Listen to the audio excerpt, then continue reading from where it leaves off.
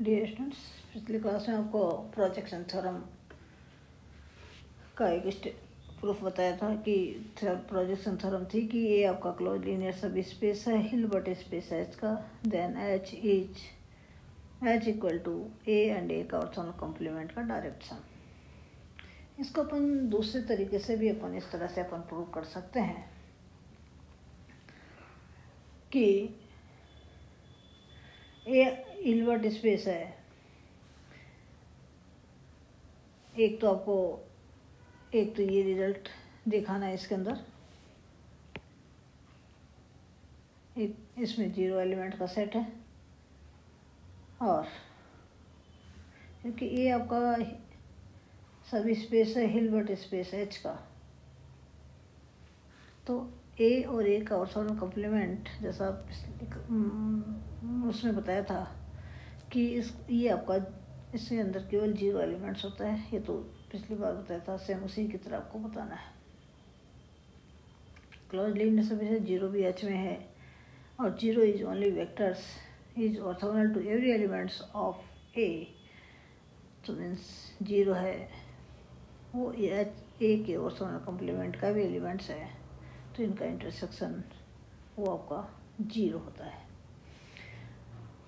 Direct sum दिखाने के लिए अपन ये रिजल्ट आपको प्रूव करना है, तो अपन क्या करेंगे कि ए और ए के ऑर्थोगोनल कॉम्प्लीमेंट है, इसको अपन n नाम दे देंगे और n और h को अपन बराबर दिखाएंगे।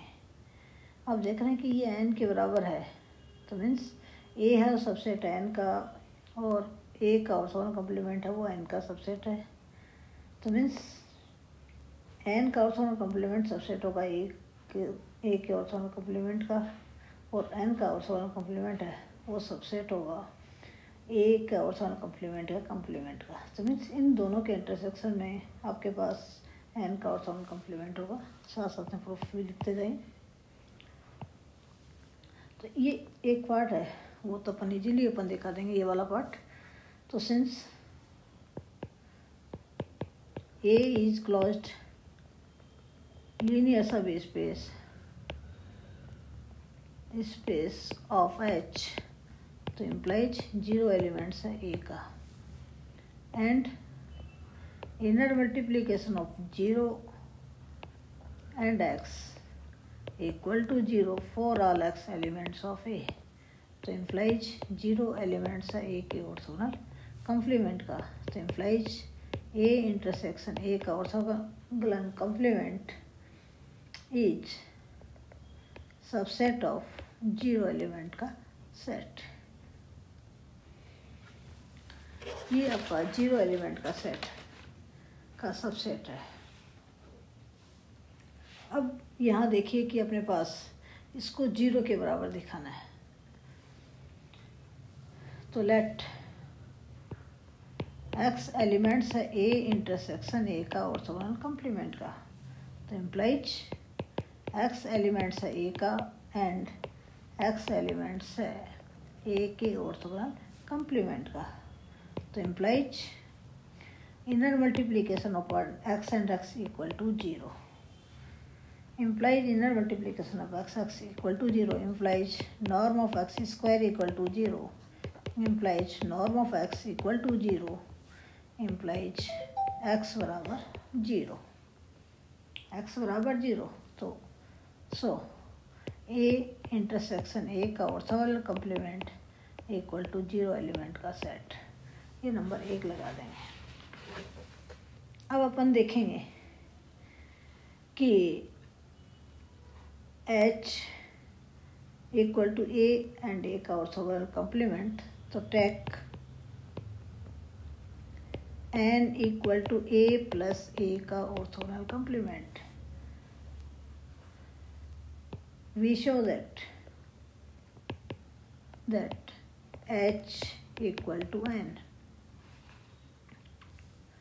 तो n equal to A plus A का ऑर्थोगोनल कॉम्प्लीमेंट, तो ये इम्प्लाइज कर रहा है कि A सबसेट है n का, एंड A का ऑर्थोगोनल कॉम्प्लीमेंट है वो सबसेट है n का,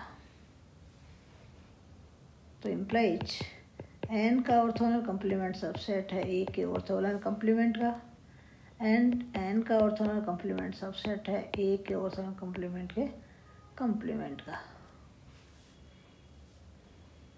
सिंस वी नो दैट कि ए सबसेट है एन का, तो मीन्स एन इसका ऑर्थोगोनल कॉम्प्लीमेंट सबसेट होता है जिसका, तो इम्प्लाइज एन का ऑर्थोगोनल कॉम्प्लीमेंट है वो सबसेट है ए का ऑर्थोगोनल कॉम्प्लीमेंट इंटरसेक्शन ए के ऑर्थोगोनल कॉम्प्लीमेंट का कॉम्प्लीमेंट का। और ये रिजल्ट आपके पास होता है 0।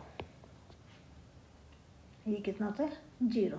अभी अपन ने ऊपर दिखाया है, सिंस ए इंटरसेक्शन ए का ऑर्थोगोनल कॉम्प्लीमेंट ये 0 एलिमेंट का सेट होता है।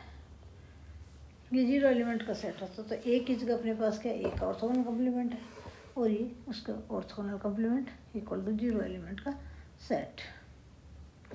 और ए का ऑर्थोगोनल कॉम्प्लीमेंट है क्लोज सबसेट होता है हिल्बर्ट स्पेस एच का, एंड ए का orthogonal complement is closed linear सब स्पेस ऑफ एच। इन दोनों रिजल्ट से अपन ने पास ये जो रिजल्ट है वो आपको प्राप्त हो जाता है।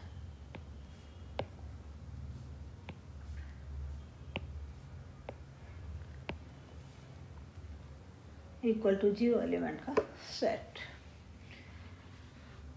तो ये इम्प्लाइज करता है एन का ऑर्थोगोनल कॉम्प्लीमेंट है, अभी जैसा ऊपर बताया था, इक्वल टू 0 एलिमेंट का सेट, 0 एलिमेंट का सेट।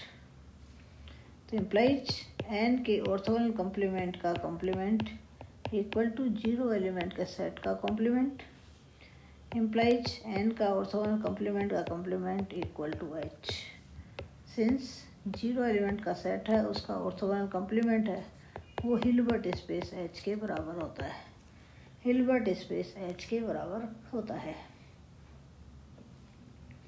इम्प्लाइज एन बराबर H, since we know that N equal to आपके पास ए प्लस ए का ऑर्थोगोनल कॉम्प्लीमेंट है, इज क्लोज्ड लीनियर सब स्पेस ऑफ एच। तो इम्प्लाइज एन का ऑर्थोगोनल कॉम्प्लीमेंट का कॉम्प्लीमेंट इक्वल टू एन। ये आपको पहले बताया है पिछले कक्षा में कि यदि ए आपका क्लोज्ड लीनियर सब स्पेस है हिल्बर्ट स्पेस एच का, ये आपका क्लोज्ड लीनियर सब स्पेस है हिल्बर्ट स्पेस एच का, तो उसका ऑर्थोगोनल कॉम्प्लीमेंट का कॉम्प्लीमेंट है वो ए के बराबर होता है। ए की जगह अपने पास एन है, तो एन बराबर एच आ गया। Hence H equal to A plus ए का orthogonal complement and A intersection A का orthogonal complement equal to 0 element का set. So H equal to ए और ए का ऑर्थोगोनल कॉम्प्लीमेंट का डायरेक्ट सम। ये आपकी थ्योरम्स थी, प्रोजेक्शन थ्योरम है इसका दूसरा प्रूफ। नेक्स्ट अपन एक थ्योरम और कर लें।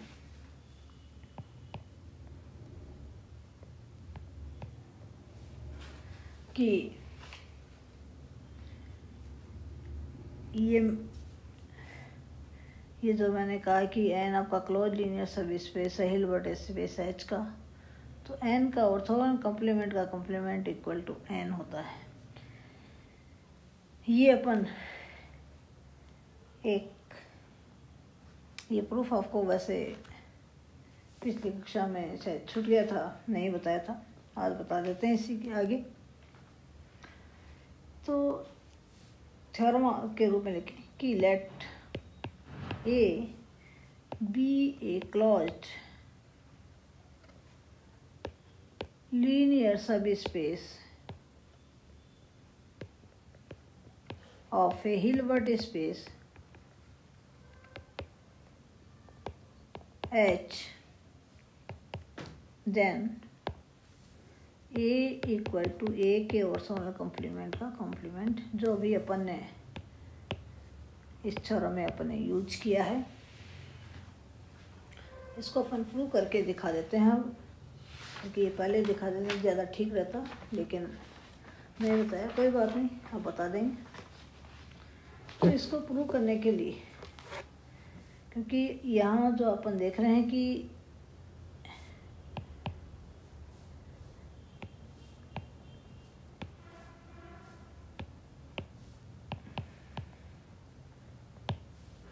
ये आपका क्लोज्ड लीनियर सब स्पेस है, हिल्बर्ट स्पेस है, इसका आपको दिखाना है ए इक्वल टू ए का ऑर्थोगोनल कॉम्प्लीमेंट का कॉम्प्लीमेंट। सिंस ए का ऑर्थोगोनल कॉम्प्लीमेंट होता है, उसके अंदर हिल्बर्ट स्पेस एच के वो एलिमेंट्स होते हैं जिसका y के साथ में inner multiplication 0 for all y elements of ए। तो लेट x एलिमेंट्स है ए का एंड y एलिमेंट्स है ए के ऑर्थोगोनल कॉम्प्लीमेंट का, तो इम्प्लाइज y और x का इनर मल्टीप्लिकेशन है वो 0 है। तो implies inner multiplication of x and y equal to 0 implies x elements है ए के ऑर्थोगोनल कॉम्प्लीमेंट का बाय डेफिनेशन ऑफ ए का ऑर्थोगोनल कॉम्प्लीमेंट, उसके डेफिनेशन के अनुसार। तो अपन ने देखा कि ए एलिमेंट्स है ए का, एक्स एलिमेंट्स है ए का, इस एक्स एलिमेंट्स है ए के ऑर्थोगोनल कॉम्प्लीमेंट का कॉम्प्लीमेंट, तो इम्प्लाइज ए सबसेट है ए के ऑर्थोगोनल कॉम्प्लीमेंट का कॉम्प्लीमेंट। अब अपन इनको क्योंकि अपन को बराबर दिखाना है, तो अपन सपोज कर लें ए नॉट इक्वल टू ए का ऑर्थोगोनल कॉम्प्लीमेंट का कॉम्प्लीमेंट, ये दोनों सेम नहीं है। Then A is a proper closed सब space of A Hilbert space ए का ऑर्थोगोनल कॉम्प्लीमेंट का कॉम्प्लीमेंट, क्योंकि अपन ने दिखा दिया कि ये आपका इसका क्या है, सबसेट है, सबसेट है ए के ऑर्थोगोनल कॉम्प्लीमेंट का कॉम्प्लीमेंट, और ये ए के ऑर्थोगोनल कॉम्प्लीमेंट का कॉम्प्लीमेंट है वो एक हिल्बर्ट स्पेस होता है, ये आपको बताया हुआ है। तो ए आपका प्रॉपर सब स्पेस हो गया हिल्बर्ट स्पेस जिसका, और अपन एक थ्योरम की थी उसके अनुसार, and therefore there exist a non zero vector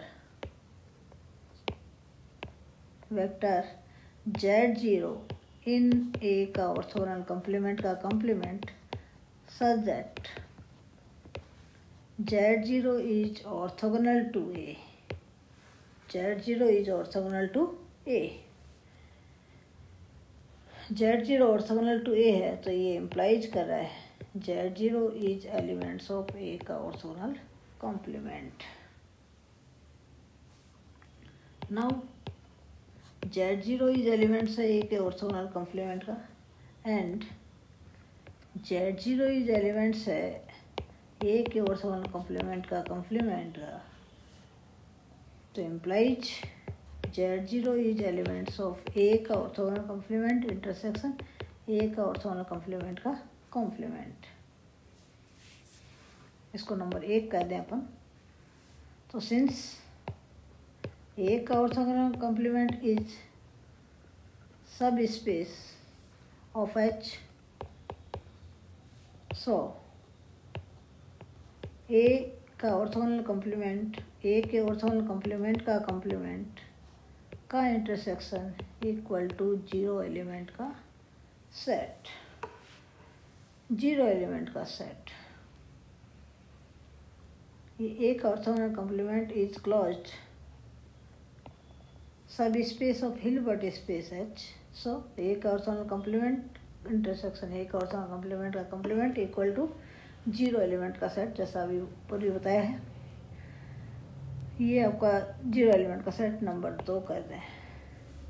तो first and second implies, first कह रहा है कि Z0 एलिमेंट्स है ए के ऑर्थोगोनल कॉम्प्लीमेंट इसका, और Z0 और इनका इंटरसेक्शन 0 एलिमेंट का सेट है, तो Z0 इक्वल टू 0, जो कि कॉन्ट्राडिक्शन है, which is contradiction that Z0 is a non-zero vector,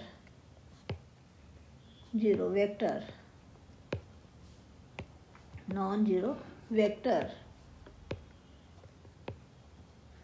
of in A का ऑर्थोगोनल कॉम्प्लीमेंट का कॉम्प्लीमेंट। देयरफॉर ये कब आया? जब अपन ने कहा कि ए है वो प्रॉपर लीनियर सब स्पेस है, हिल्बर्ट स्पेस ए के ऑर्थोगोनल कॉम्प्लीमेंट का कॉम्प्लीमेंट, इसका मतलब प्रॉपर नहीं है। Therefore our assumption is wrong. Therefore A equal to ए का ऑर्थोगोनल कॉम्प्लीमेंट का कॉम्प्लीमेंट। ये आपकी थ्योरम थी, जिसको आपको प्रोजेक्शन थ्योरम का जो दूसरा स्टेटमेंट बताया है, उस दूसरा प्रूफ बताया है, उसके प्रूफ करने से पहले ये वाला अपन करते ज़्यादा बेटर था। खैर, थैंक्स स्टूडेंट्स।